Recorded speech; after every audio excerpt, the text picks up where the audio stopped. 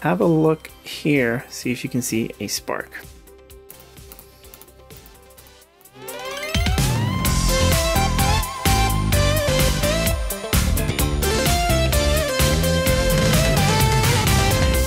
Welcome back to Living with a Classic, and today we're going back to basics. We're talking about ignition systems, and particularly a points-based ignition system.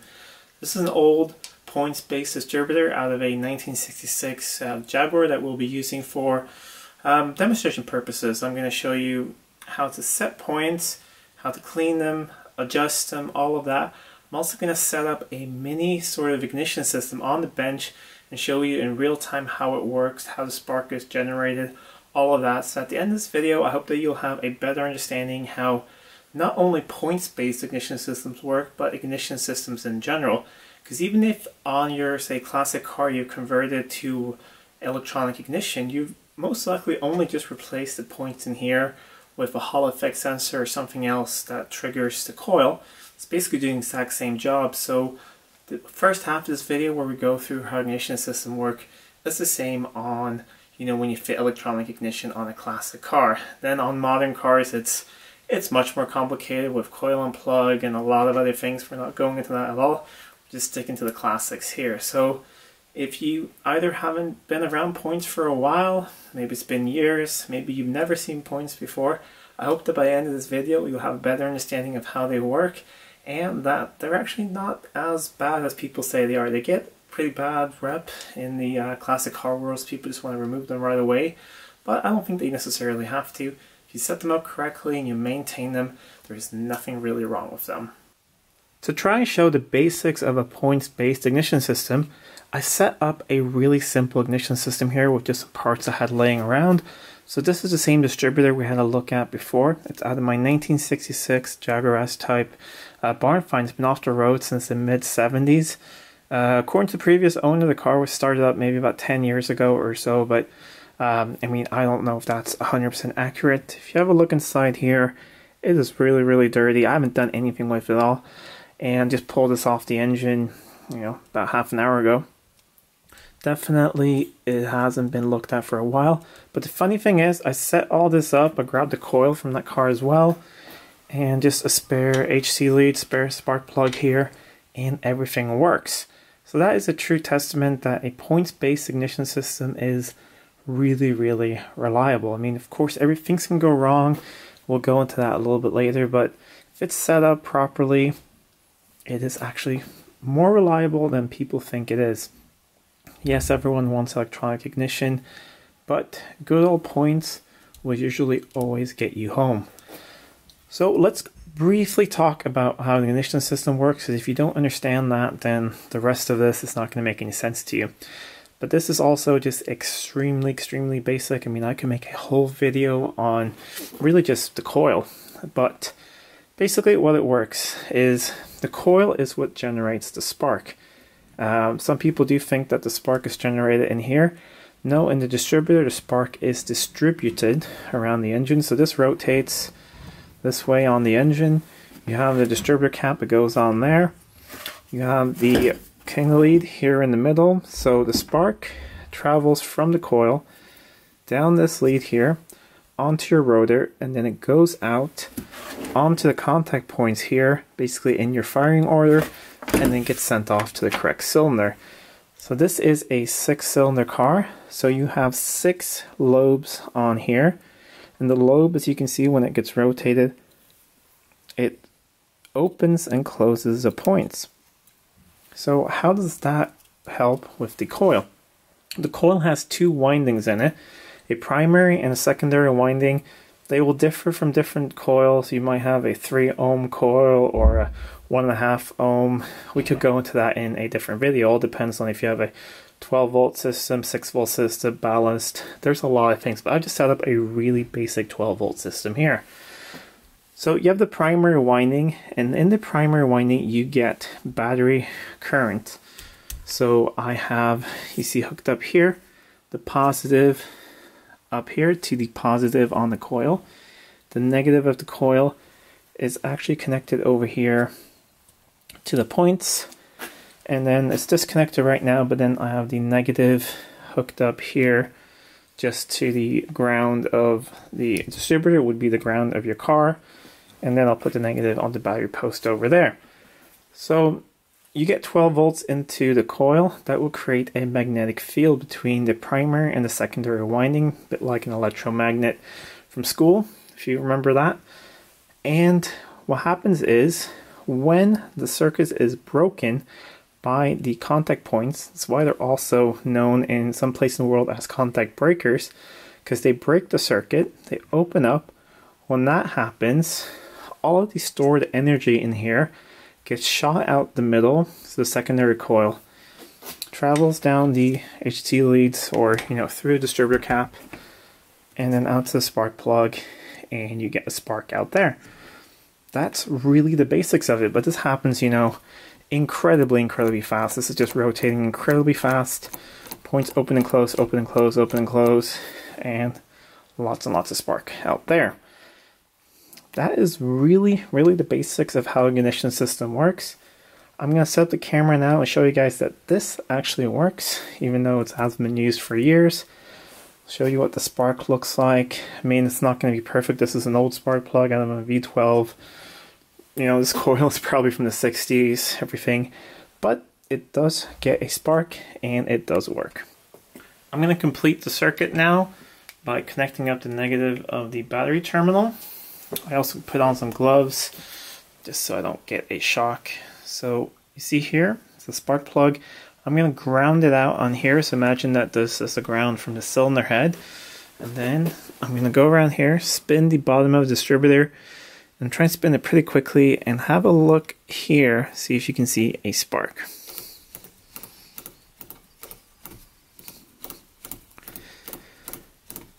I hope that you guys can see that. I'm going to focus in a little closer on it.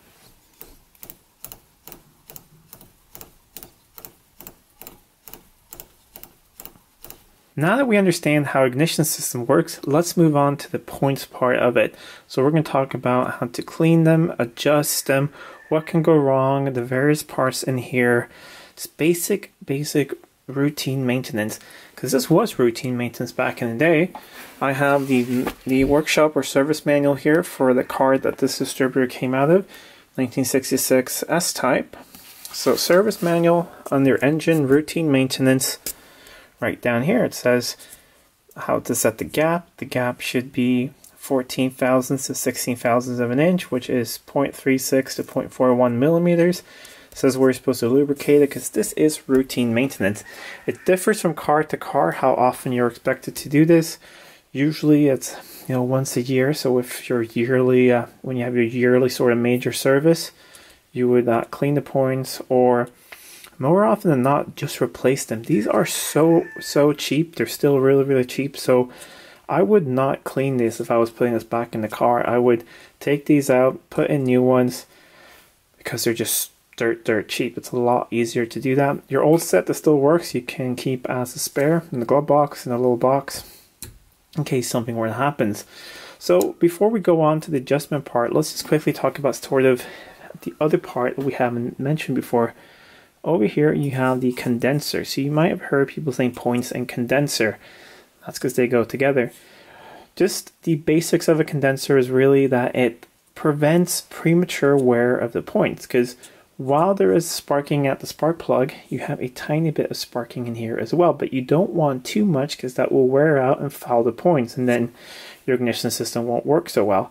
So this basically helps that you don't get too much arcing or sparking in here, and basically makes the points last longer.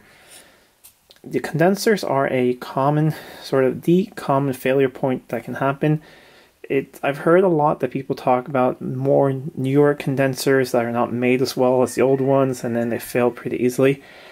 I have not experienced that myself. I run cars with points ignition, and I've put in new points and condensers, and I've never had a failure, but some people say they have a lot of failures. I don't know about that, but a lot of people say that the old condensers, the high quality ones from the 60s, will last forever. So some people keep them in there and just replace the points. So we're going to take these out in a little bit, but I'm going to set up the camera on the other side with some extra lights, and I'll show you how to adjust them. Before we adjust them, I'm just going to do one thing to make things easier for you guys to see. On this particular distributor, this part here is plastic or Bakelite or something, and it can be removed. So I'm just going to remove it so you guys are able to see a little bit better. It's just a tiny little nut in there, and a little plastic washer. And that's the connection point. This is not something that you need to do just to adjust the points, but I just want to make it a little more clear for you guys and make it a little easier to see. So now I hope you guys can see everything a lot more easily. You can see how dirty it is, so you'll believe me that I have not been in here before. You can see the cam in here. It has 6 sides on it because this is a 6-cylinder engine. It was a V8. There'd be 8 of those. 4-cylinder, 4 of those. And 2-cylinder. There is usually 4 of them, but then on the distributor cap, the other 2 cylinders are just blanked off. So as it rotates now, you can see it's opening and closing. So how you adjust them is really quite simple. You make sure that the cam here is on the top of a lobe, so it's open as much as it will be.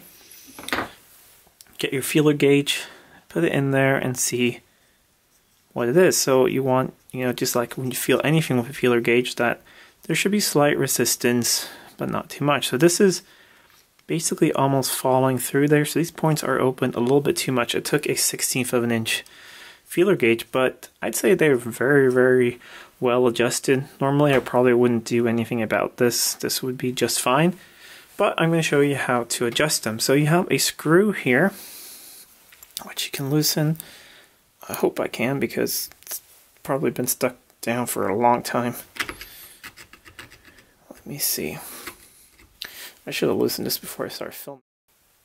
Some gentle taps with a hammer, and this thing loosened up. It really shouldn't be too tight. Of course, you don't want things to move, but still you should be able to get it off. So if I get new points, I'll probably get a new screw here as well. As you can see, when I opened it up, the points closed up right away. So it's really quite simple. You just open that up, and you can use the screwdriver. On most distributors, there's a place here where you can sort of open up the points a little bit. Don't have to open them up too much, just enough so you get the feeler gauge in there, and that will be held in place by itself. And tighten it down. And as you can see, that is better than before. So now we're getting some resistance. However, it's not too close. There is still a tiny, tiny gap in there. And that's all there is. It's a tiny, tiny, tiny gap. So we'll see, now it's completely closed. See, it's not even touching on there. It's completely, completely closed. Opens up. And see, it's actually almost a little bit too small. But I think if I have the 16th or the 14th of an inch feeler gauge, that would go in there, no problem at all. But if you want, there's nothing against it. You can open it up a little bit more. And, this is all different in different cars. So after a while, you get a feel for what is the optimal setting for your car. So I'm just gonna, and you can sometimes use a hand too, to hold it open just a tiny bit while you're tightening it down. There we go. That is actually a lot better adjusted now. So as you can see, they're opening and closing very, very slightly. And that's all that is. So that is how you adjust them. Cleaning them is, well, it's really quite simple as well. I usually recommend just to replace them if they're dirty. However, if you want to clean them in the car, I'll show you how to do that now. It's very, very simple. Grab a piece of very, very fine sandpaper or memory cloth. Fold it up so you get 2 sides to it. Get it on a lobe. Try and force it between the points.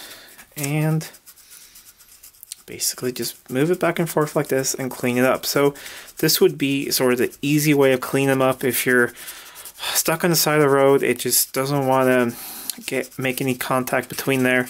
They're dirty. You want to get home, clean them up like this. That's also if you're using, you know, like the business card, if you don't have feeler gauges with you, usually just running that back and forth will be enough to clean them up to get them to work again. Maybe even running the feeler gauge back and forth would be enough. One thing that I haven't mentioned yet is back in the day there was a tool, especially for Lucas distributors, so it looked like a small little screwdriver in the end, and then it went up sort of like a key here, and built into it was a feeler gauge. So that was a screwdriver and feeler gauge. So that was a small tool you could have in the glove box. I don't know if you can still get them. I have one somewhere laying around, couldn't really find it. And that was a tool 2-in-1 on setting points. So now they're all set, opening and closing, they're nice and clean. You're good to go, you should make it home. Then you can of course disassemble them, clean them even better, or just replace them. So let's talk about how to get them out of here. It's really quite simple. You remove the screw, and that removes them out of here, and then you remove the condenser over here. So we can start by getting the points out, and this will of course be different on different models.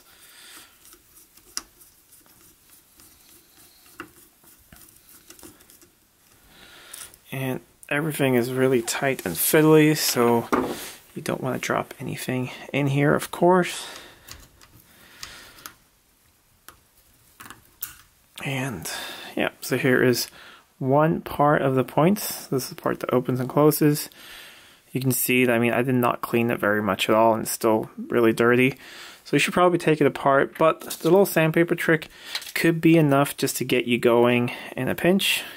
And there is usually some type of fiber or plastic washer in between here, because you don't want a connection between the outer and inner part. Only when the points touch, of course. And then you have the base part here, which moves back and forth on the adjuster here to adjust them. And I'm not going to remove the condenser right now, but it's just that little screw there that moves out. This will of course be different on different distributors, but the whole idea behind it is pretty much the same. There's one more thing about routine maintenance with points ignition system is this part wears, and due to that wear, that's why the point gap closes up. To prevent that wear, you're supposed to lubricate this part of the distributor on here just a tiny bit, usually with some dielectric grease, but check your manual on what your specific vehicle needs, and that will help prevent premature wear, because if this runs completely dry, this will get hot and just melt away, and your points will close up in no time at all. And that's it for this video. Hope you guys liked this sort of back to basics how-to video. I try to do them sometimes. We've done it with SU cars, we've done them with fuel pumps, tuning and some other things. Let me know in the comments down below if there are any other sort of basic mechanical things you want me to cover in a how-to video like this. Anyways, I'd like to take this time to thank the supporters over on Patreon for their continued support of the channel. It's thanks to them I can continue making these videos every week. So if you like this video, please give it a thumbs up, share it with your friends. If you're not already subscribed to the channel, please do subscribe to the channel. It really does help out a lot. Anyways, until next time, I'm Adam, and this was Living with a Classic. I'll see you soon.